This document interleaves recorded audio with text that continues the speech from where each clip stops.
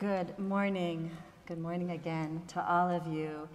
And I just want to tell you what an honor it is and a joy to be able to co-lead worship this morning with Sarah Reed, Reverend Sarah Reed, while Reverend Tim is spending some time with his family. Would you please pray with me? O Holy One, come to us now. Touch us, move us, and speak to us through your word and through the words that you place on each of our hearts. And oh dear God, may the words that I have to offer here this morning please you and honor you and glorify your holy, holy name. In Jesus' name we pray. Amen. Amen. So, here we are. It is now the fourth Sunday of Easter. And the messages of our lectionary readings these past few weeks have been clear and direct and challenging and even confrontational about what it means not just to celebrate the resurrection on Easter Sunday, but what it means to live as a resurrection people every day throughout the year.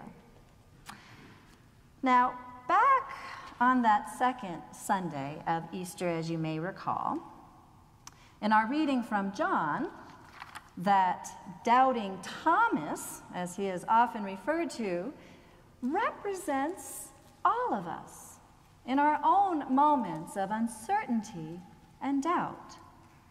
And yet, this story also teaches us that the risen one is always actively present in our lives through the gift of our faith and our belief. And then last Sunday, on the third Sunday of Easter, in that familiar Road to Emmaus story from Luke, we are again challenged to open our hearts and open our minds, open our spirits, and open our eyes that we might recognize and experience the presence and the nearness of Jesus, who accompanies each one of us along the road that we travel as we navigate our life's journey. And so, now, on this fourth Sunday of Easter in chapter 10, the gospel writer of John, who clearly had been inspired by the numerous references to God as shepherd throughout the Hebrew scriptures, presents to us in this text what is often referred to as the Good Shepherd discourse. And so here, in just these 10 verses of our reading today, we are given the image of Jesus as both the shepherd and, later on in this passage, Jesus also identifies himself as the gate. Jesus is the gate, and we are the sheep. Now, this story on the surface seems to be teaching us that we cannot enter the pasture without first passing through the gate. Jesus as the gate. Jesus is the gate. How does this image work for you? Jesus as the gate. In my personal life, there have been times when I have felt a bit like a lost sheep, or uncertain about my future plans or direction in my life. And so, seeing Jesus as the gate has encouraged me during those times to become more prayerful and intentional and discerning and trusting of God's unfolding path before me.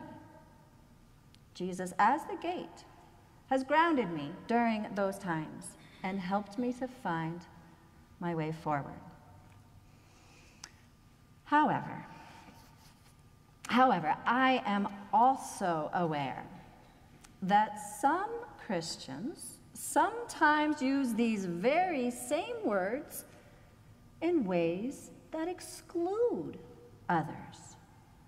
For instance, when I was in college, many moons ago, I became involved with a campus ministry for a time. And I can remember that one of the campus ministers referenced this very passage by insisting that his Jewish roommate and his Muslim neighbor would never know the truth unless they would finally come to understand that Jesus is the only gate to eternal life. It wasn't long after that I left that campus ministry.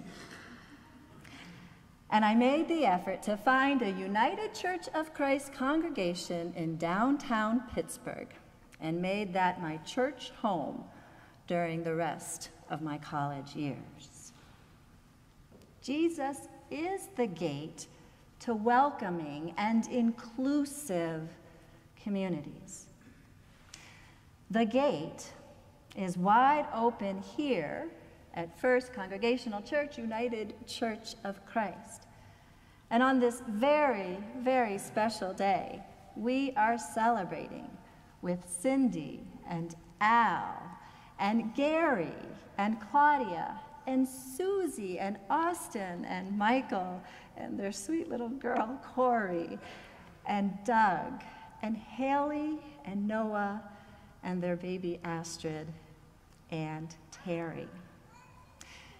And on this day, we are all choosing to covenant with them and with one another in love and faith in God and through the gift of this blessed community.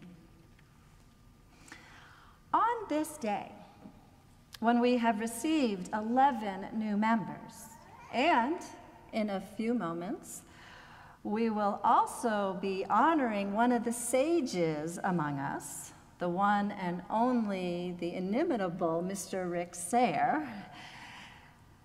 That last verse of our gospel reading seems to be amplified today. Can't you just hear Jesus proclaiming and exclaiming those words of that last verse?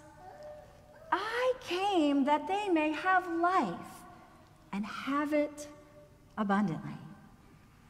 I came that they may have life and have it abundantly. An abundant life. An abundant life. Much has been written in Scripture about what it means to live abundantly. Throughout the Bible, God demonstrates unending generosity and shares the abundance of her creation with humankind.